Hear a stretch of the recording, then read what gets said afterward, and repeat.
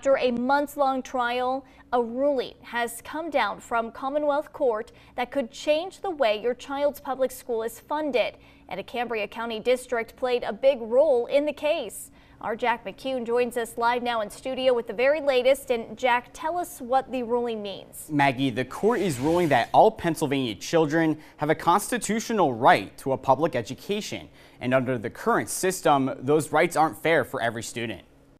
The judge also says the evidence shows disparities in education quality, depending on where the students live, because funding is tied to local tax revenue.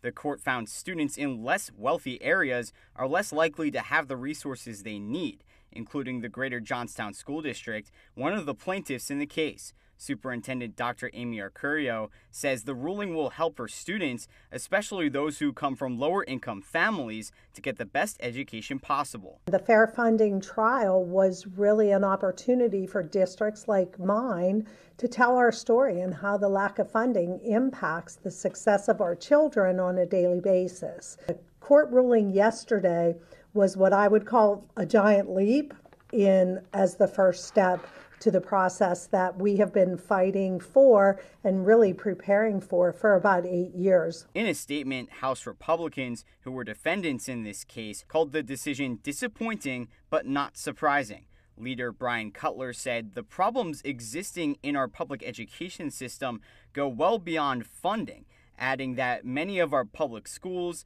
often lack real accountability and have become captured by special interests and bureaucrats who put their needs above that of the students.